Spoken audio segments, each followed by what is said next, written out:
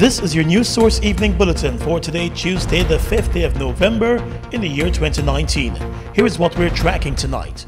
The Guyana Elections Commission is going ahead with the publishing of the names of over 25,000 persons who have not collected their national ID cards since 2008.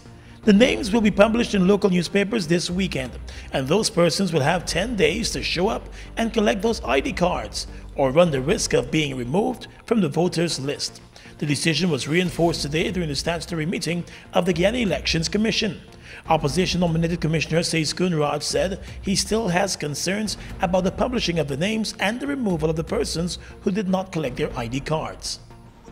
Much to the disagreement of myself and colleagues, the chairman is insisting on publishing the names of the persons who have not collected their identification cards.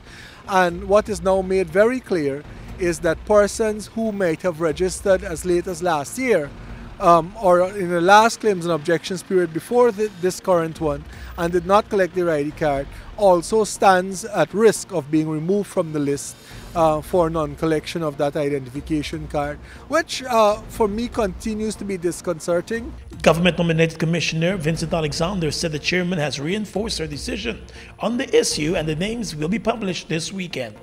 A major decision which was made or reaffirmed was that we will be publishing the over 20,000 names of the persons who have not uplifted their ID cards. Those will be published. And each individual will be written to. On the question, it should be this weekend. It should be this weekend. The opposition has raised concern about the move, declaring it as illegal and claiming that it could disenfranchise persons. However, the coalition parties have said they support the move since it will read the list of phantom voters. More news coming up in just a moment. Tired of long lines? Register with MyGTT at mygtt.co.gy. That's mygtt.co.gy to view and pay your bills from anywhere. Enter to win an Amazon gift card worth $25 or a bounty voucher worth 5,000 Guyana dollars when you sign up today. GTT, do more. Enter the GBTI Quick Cash Christmas promotion and make it a Christmas to remember. You get up to $500,000 easy for anything you want this Christmas. Plus, enter for a chance to win fabulous items for your home. One complete 7-foot granite top base kitchen cabinet, one sectional suite, one 5-piece dinette set, and complimentary baskets of goodies. Apply at your nearest branch or online at www.gbtibank.com. GBTI, we see Christmas through your eyes. Conducting a claims and objections exercise from the 1st of October 2019.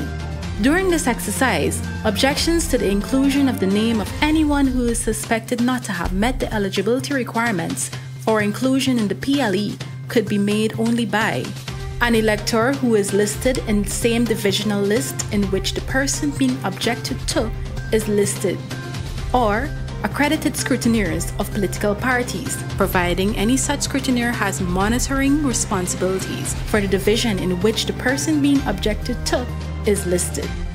Objections can be tendered to the registration officer of the registration area from the 1st of October 2019 to the 11th of November 2019. You must present the relevant original documents in order for the transaction to be completed. Don't delay. Visit the nearest GCOM registration office today. For more information, visit our website at www.gcom.org.gy. Follow GCOM on Facebook at Guyana Elections Commission. Contact us on 225-0277-9 or 223-9653. Email pro@gcom.org.gy or the nearest GCOM registration office. Fuel it up and drive, super 95. Tune up, fuel it up and drive, super 95. Tune up. Protect your fuel system, boy. High mileage and performance, boy. Guyana's Super 95 gasoline gives you more reasons to drive and is available at 56 service stations nationwide. For affordable price, high performance, and high mileage, choose Guyana's Super 95 gasoline. Fuel it up and drive. The party, which has a light bulb as its symbol, will be focusing on the electricity sector as part of its campaign strategy. The Change Guyana party hosted its first weekly press conference today and unpacked a number of proposals and plans that it has for the electricity sector and the Guyana Power and Light Company. Presidential candidate for Change Guyana, businessman Robert Badal, believes that one of the first things that need to be done is the privatization of power generation for the National Power Company. Phase privatization of generating assets, generation of electricity to the private sector, to be private sector managed and owned, and electricity supplied to GPL under a power purchase agreements. Mr. Badal said he is convinced it is a model that could work in Guyana, since it works in many other CARICOM countries and that has erased power supply problems. There have been attempts in the past to privatize GPL's operations, but those attempts all failed. Badal said his proposal would only deal with the generation of power. It's putting the generating power in the hands of local business.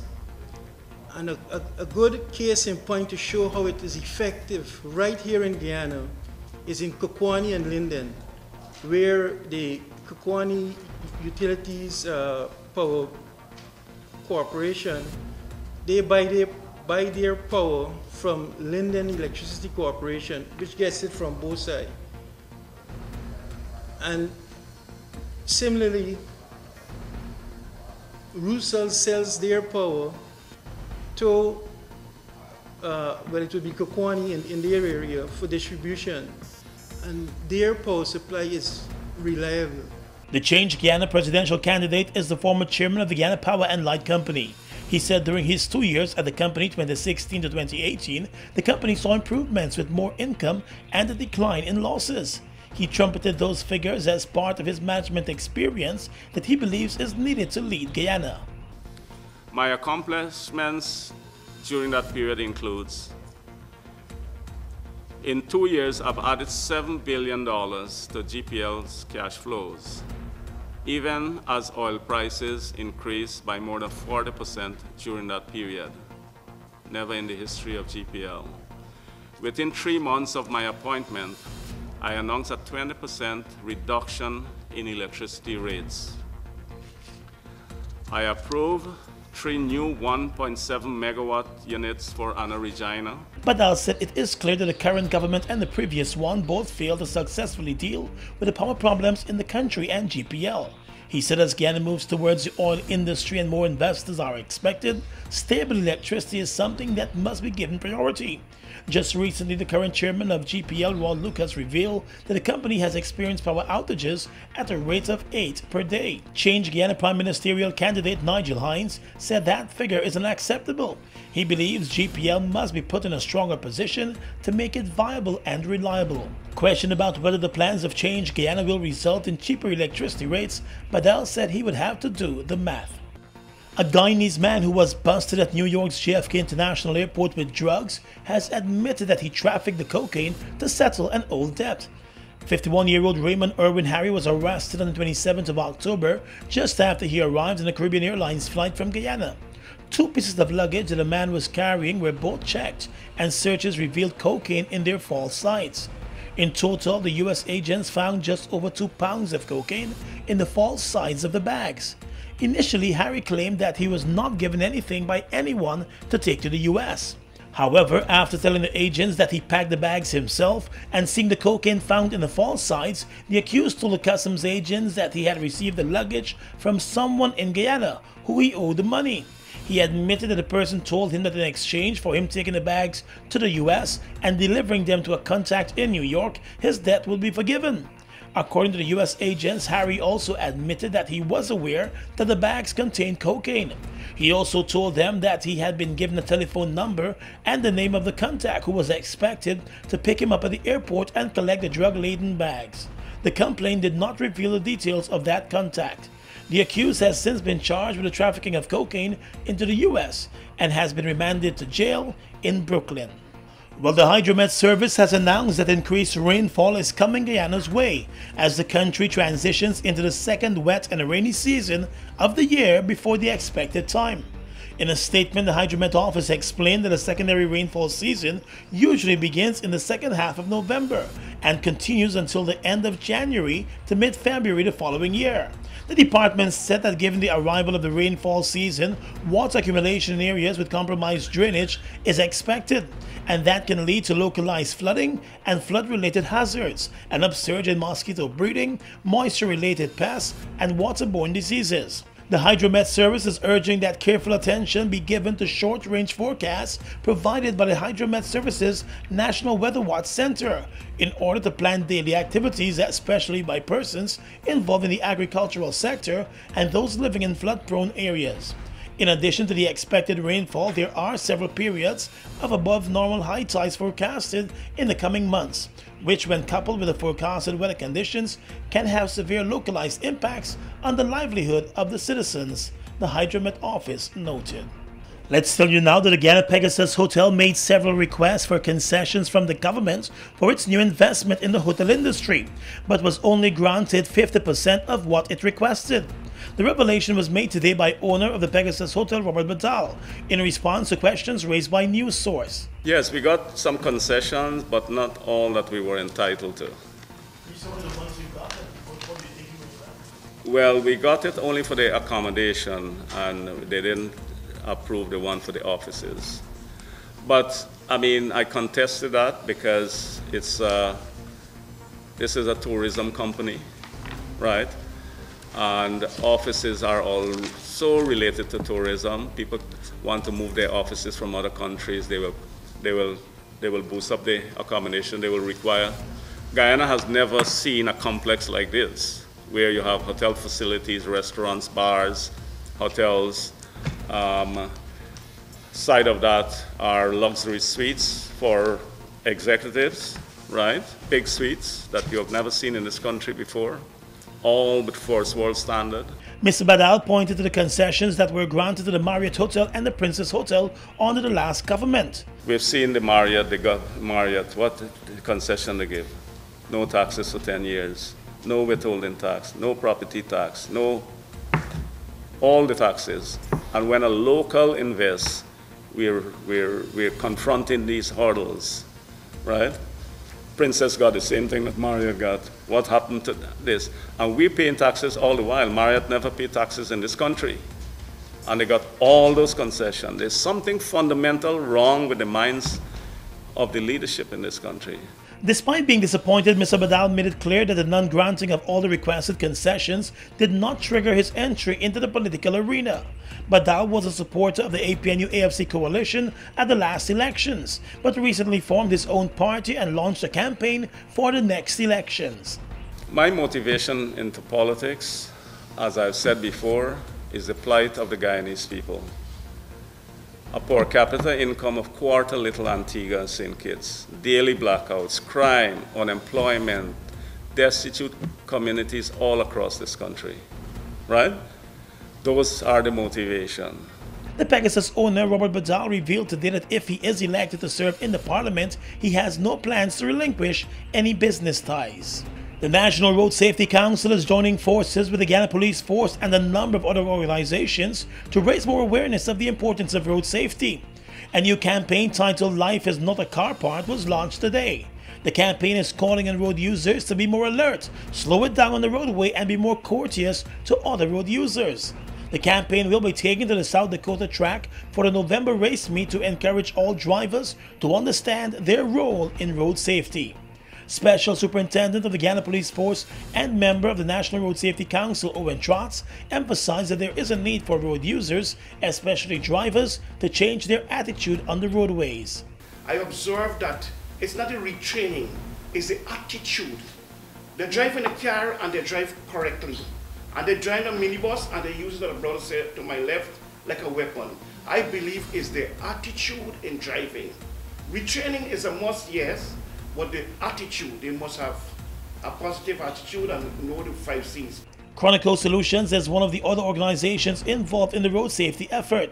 The CEO of that company, Latoya Jack, said even as there are efforts to change the attitude of drivers, it is a tough task. Founder of Mothers in Black Group, Denise Dias, noted that everyone must come to the realization that there is a role for everyone to stop the lawlessness on the country's roadways. My colleagues across the way here, they can teach people to drive properly. And I think that's going to be major throughout Guyana, because they'll be going around to all various companies, and those are driving trucks, minibuses, cars, even motorcycles, I'm sure. They will be instructing, and I think there will be great development there. And safety driving instructor Adrian Clark said drivers need to be refreshed in training and understand that they always have a choice. All of the groups involved in the road safety efforts are set to work hand in hand as they seek to promote road safety. Across the Region is coming up next.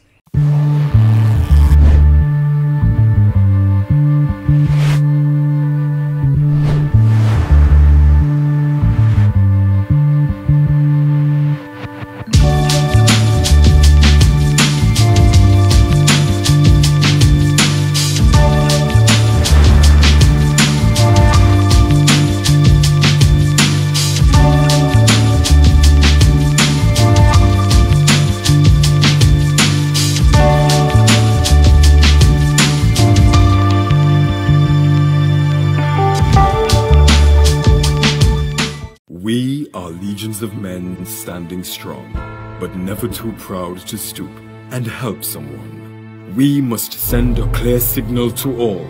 Do right, walk in upright ways, knowing that's what being a man is all about. And ever aware that things will only get worse when good men do nothing. Stand strong, be the one to live right. Guyana, the moment you've been waiting for is here. It's the Ministry of Education's Guyana Teachers Union 59th National School Cycling, Swimming and Track and Field Championships on November 17th through 22. Come see top student athletes and teachers from 15 sporting districts compete in intense rivalry. Cycling at the National Park, Georgetown. Swimming at the National Aquatic Center, Liliendal, November 18. And on November 19 through 22, the track and field at the National Track and Field Center, Leonora. Action starts 9:30. The National Championships where stars are born. Powered by Malta Supreme, Hits and Jams Entertainment, and NCN. A man named Stan, whose business needed a new plan. Christmas was coming, this much was true. He needed some help, but didn't know what to do. Then fast as a flash, 3 helpers did come from Republic Bank. They came with some. One had low interest rates, one reduced equity, one with approval so quick and easy. Now Stan is the man and his business is booming. Christmas is good and he is winning. Reach more customers and boost your business with a Republic Small Business Loan today. The Guyana Elections Commission would be conducting a claims and objections exercise from the 1st of October 2019. During this exercise, objections to the inclusion of the name of anyone who is suspected not to have met the eligibility requirements for inclusion in the PLE could be made only by an elector who is listed in the same divisional list in which the person being objected to is listed, or accredited scrutineers of political parties, providing any such scrutineer has monitoring responsibilities for the division in which the person being objected to is listed.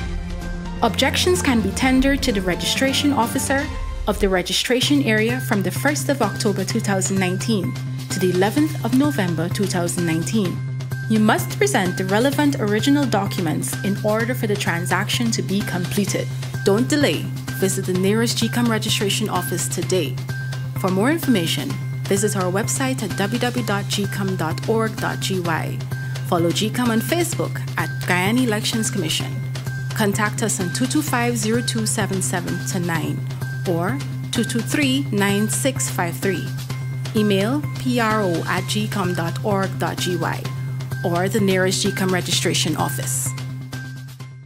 Across the region right now, in a statement today, the chairman of the Caribbean Community CARICOM, St. Lucia's Prime Minister, said the Caribbean community is saddened and concerned by the deepening of the crisis in Haiti, which has paralyzed the normal functioning of all sectors of the country and created a situation of extreme hardship for the people. CARICOM said it deplores the destruction of property and livelihoods, the deteriorating humanitarian situation, and the increasing death toll resulting from the breakdown of law and order, which has intensified over the past 7 weeks. The organization said while CARICOM supports fully the enjoyment of the right to freedom of assembly, it urges that be done in a lawful manner. The protracted political crisis, which has upset the political and economic stability of the country and prolonged the disruption of the daily activities of Haitians, can only be resolved peacefully through constructive dialogue. This evening, CARICOM is appealing to all parties involved to commence a meaningful discourse in good faith to restore order and normalcy to Haiti. Thousands of Chileans took to the streets again on Monday to demand better social services, some clashing with police as protesters demanded an end to economic inequality, even as the government announced that weeks of demonstrations are hurting the country's economic growth. The latest protests came after a short break in the weeks-long wave of demonstrations in which 20 people were killed in clashes amid looting and arson that forced the cancellation of 2 upcoming major international summits. Most Chileans starting last week were on a long holiday weekend, and Monday's protest was relatively small compared to earlier demonstrations. But the thousands who turned out show that the protest movement did not appear to be fizzling. Most demonstrators supporting the leaderless national movement marched peacefully, but some groups threw rocks and firebombs at riot police officers, who responded with volleys of tear gas and water cannon blasts in an effort to try to disperse the crowds in Chile. And finally, tonight, international news. At least 9 U.S. citizens, 3 women and 6 children were killed in an attack by suspected drug cartel gunmen in northern Mexico. The victims are members of the Lebaron family linked to a breakaway Mormon community that settled in Mexico several decades ago. The victims were traveling in a convoy of vehicles. The security minister said the group could have been targeted accidentally as a result of mistaken identity. The Sonora state in northern Mexico is being fought over by 2 rival gangs. Family members who have spoken to the New York Times newspaper say 2 of the children killed were less than a year old. In a tweet, the president of the U.S., Donald Trump, described the victims as a group of wonderful family and friends who got caught between 2 vicious drug cartels who were shooting at each other. And that's your News Source Evening Bulletin for tonight. I'm Gordon Mosley, reporting.